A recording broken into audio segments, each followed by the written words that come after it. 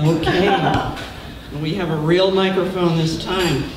There's no excuses for not being heard tonight. Welcome to the 5th Why There Are Words series. I do this quarterly, and Why There Are Words is actually a national neighborhood of writers that have readings in about 5 different cities. There's LA, New York, Portland, Pittsburgh, Austin, and I think it's just starting in Chicago as well. So this was something that was started by Warren Wilson MFA graduate Peg Alford Purcell, who read here last time. And she also started a small press and wanted to have a circuit, so to speak, or what I would call an underground railroad, you know, to have writers who have new works or that she is publishing herself. She's doing 2 books per year, to be able to have places for them to go and share their work. So this is how we do it in Austin. The original series in Sausalito, where I read, and I think Kendra also read, we have 8 readers who have 8 minutes each. I don't do that. I mean, I wouldn't do that to you. So we have 4 readers, and we have, 15 to 20 minutes. So, and I always, because this is Austin, want to have 1 songwriter each time, because that is another part of writing that most bookstores and reading series don't acknowledge. So I want to say also that the Chronicle got it wrong, but it's an interesting twist. They had it listed as, why are there words? And it's why there are words. One is declarative, one is... So I think we'll be able to decide by the end of the night why it is that we have these words. So I'm really excited to have the readers tonight. I was a Dobie Paisano Fellow in 2007. Michael Adams is here from UT, and he heads that program. And he suggested Domingo Martinez to me, and I couldn't believe he said yes. So, I mean, we dragged him away from J. Frank Dobie's ranch to come here and be with us tonight. And just want to tell you a little bit about him, and he'll speak for himself. He's a New York Times best-selling author of The Boy Kings of Texas, which is a memoir, and was a finalist for the National Book Award in 2012. Gold medal winner of the Independent Publishers Book Award and nonfiction finalist for Washington State Book Awards. That's because he lives in Seattle. When he's not in Texas, but you were born and raised in Brownsville. Okay.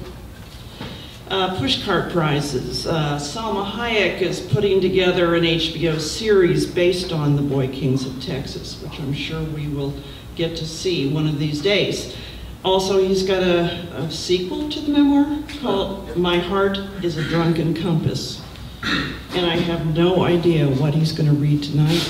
We will all be surprised, so please welcome Domingo Martinez.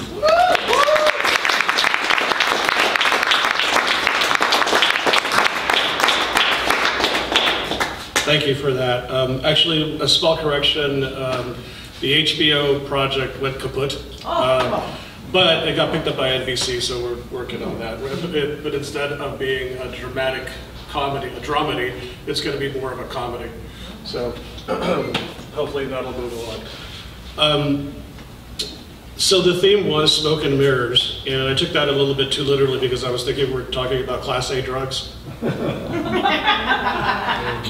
I worked on that one for a while. So. It's up to you. Anyway, I'm going to be reading something that I read for This American Life, which I think comes in just under the 15 minutes and is one of the chapters in The Boy Kings of Texas.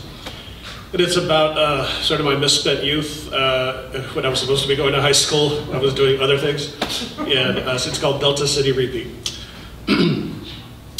By the time I was 16 and a sophomore in high school, my foremost ambition was to get clear away from it before 9 a.m. Not consciously, of course, not for the first few hundred times.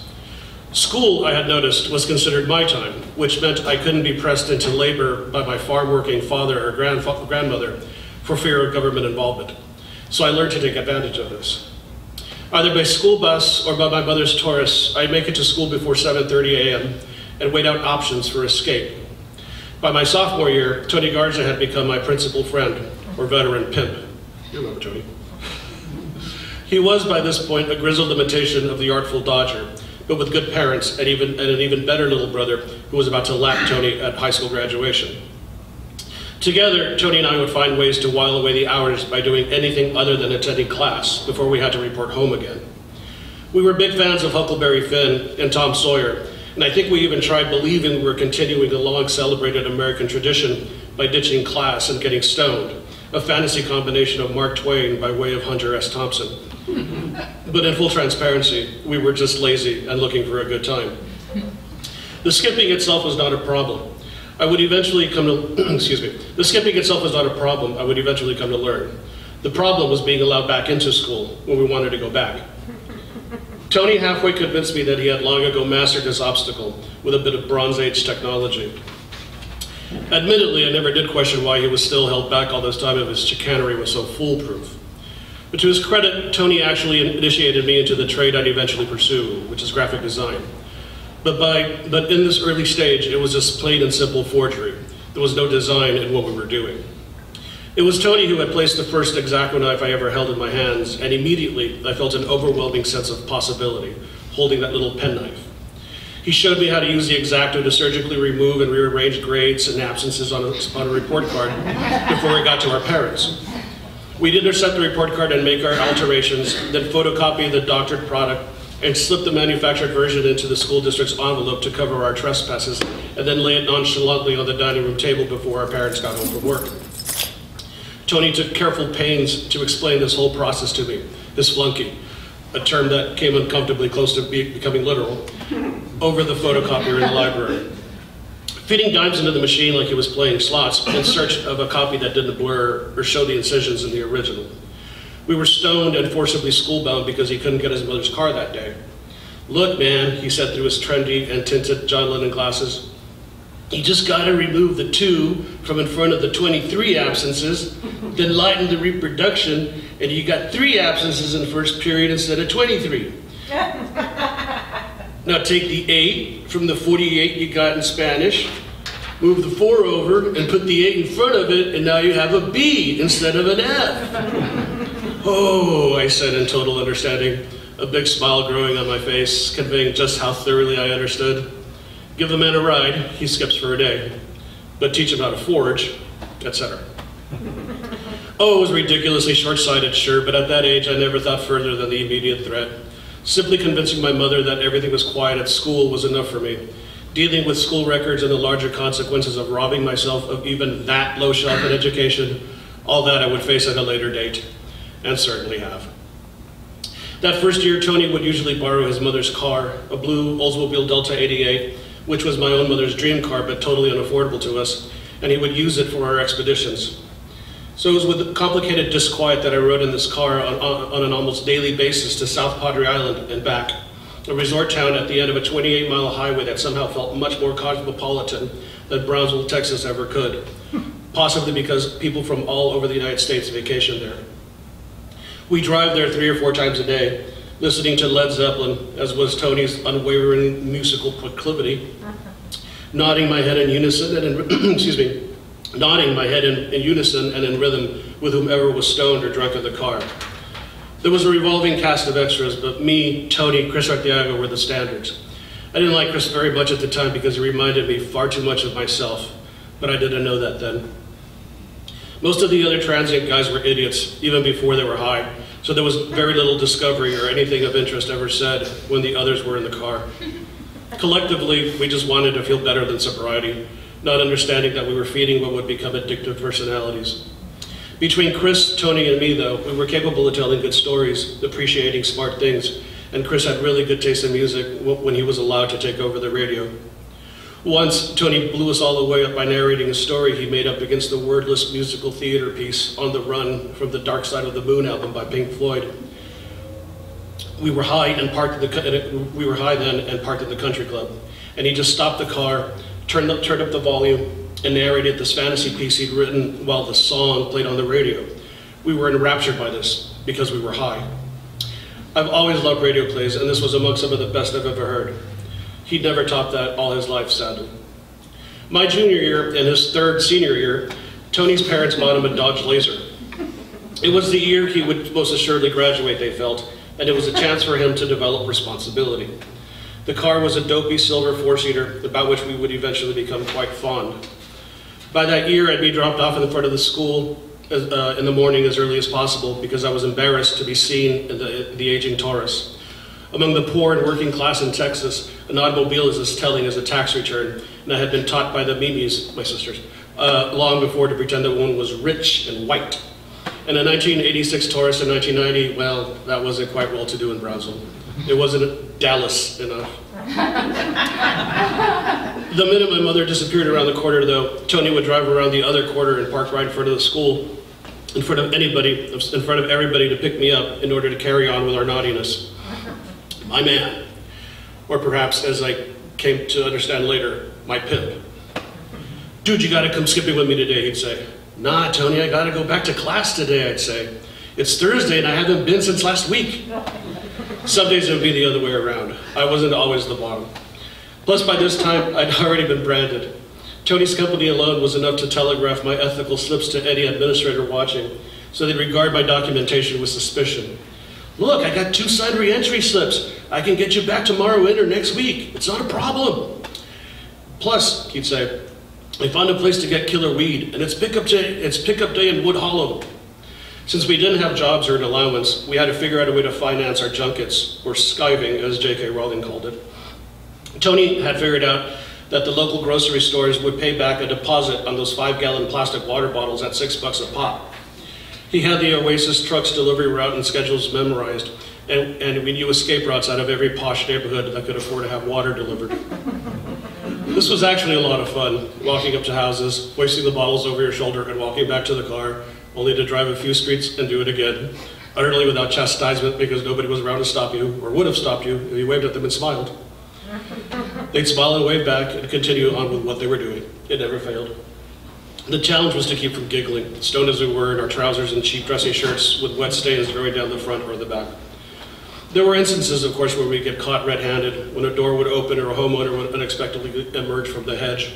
Then we'd sprint away as Tony, self-serving coward that he was, would drive off and leave us to fend for ourselves. Dude, they could get my license plate, he'd laugh as we'd breathlessly catch up on the car many blocks later and curse him. He always kept the lion's share of the day's activities, very Dickens. Most of it would go to buying $5 or $10 worth of pot and maybe some beer, but it would never even out. And no single dealer would ever sell to him regularly. No one really liked or trusted Tony. So when he said he'd found some place to buy pot and it wasn't the morons who hung out by the tennis courts before school, well, I have to admit I was intrigued. Besides, he was a friend, somewhat, and these things could turn out badly. So I went. I wasn't really keen to own up to 3 days AWOL at school anyway. We first drove to the housing project east of school, where a woman sold $2 quarts of Budweiser out of her living room from a cooler to anybody with money, no questions asked, and bought a couple of quarts. We smoked the last half joint Tony had on the way to his new supplier. And I was getting a little bit stoned when I began to recognize the route he was taking, and was then thoroughly taken aback when he drove into my maternal grandmother's driveway. I couldn't understand why. I was kind of confused by the context. This was the same driveway my family Pontiac would regularly pull into after church on Sundays when we were growing up in the late 70s. This was my mother's house in downtown Brownsville. I think the term is unnerved. My 2 uncles, Johnny and Abel, were working on a 79 Camaro when Tony drives up and parks, hood to hood, with the Camaro that morning.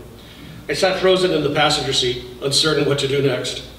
The hood on the Camaro was up, and they were both leaning into the guts of the engine when we drive up, and their heads popped up like bearded biker prairie dogs to look at the new development. Tony, taking my noticeable start into account, tells me to be cool, chill out. These guys look mean, but they're all right. Anyway, he says as he's getting out the door, they're kind of dumb, but they got great weed. Didn't I know it? Abel and Johnny had a long history with the local biker gangs, even a rumored affiliation with the Hells Angels. They could get drugged, nobody else could in this town. And as a result, they were total burnouts, hardly capable of cogent speech patterns in either English or Spanish, landing in jail as often as other people attended church. Though what they lacked in brain, they certainly made up in brawn. Not that they tear apart a citizen like Tony or me, not in the daylight anyway. Not in the daylight, anyway. They had a code about that sort of thing. But if they felt cheated, they'd have taken a tire iron to my head long before they recognized me as their nephew. Or that I'd been there the week before with my mother, their sister. They were that burnt out. So I sat there paralyzed in the front seat, side B of Houses of the Holy playing on Tony's mother's cassette deck, over the deafening blast of air conditioning, watching this terrifying pantomime playing out before me. Tony, half shaven in his preppy clothes, closes the door and he hails his greeting.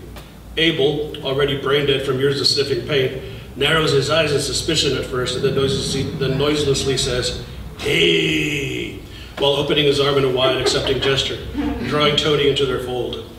Johnny looks up from under the hood of the Camaro. Next is the sly, silent exchange of the malefactor. Tony, looking servile, trying to charm, averting his eyes, looking anywhere but directly at Abel in the eye for fear that Abel might charge like a gorilla. Abel is then suspicious, cautious, a quick upward jetting of the chin says, "Did I sell to you before? Who told you I got weed?" Tony lowering his head in quiet confidence, talking to Abel, then including Johnny, Johnny nodding his head, then motioning towards me in the car with his chin. Then they're all looking at me. My eyes are wide. I have a big smile on my face. I'm nodding. Tony says something. They all laugh together. Led Zeppelin playing loudly in the car. Abel slapping Tony on the back and leading him around the back of the car. Johnny's looking at me and smiling, making his index finger and thumb into the mock roach smoke and laughing. Me mimicking him back. Him not even recognizing me even now. Tony and Abel coming around the other side of the car, with Tony's hand in his pocket, both of them laughing like they're suddenly old friends.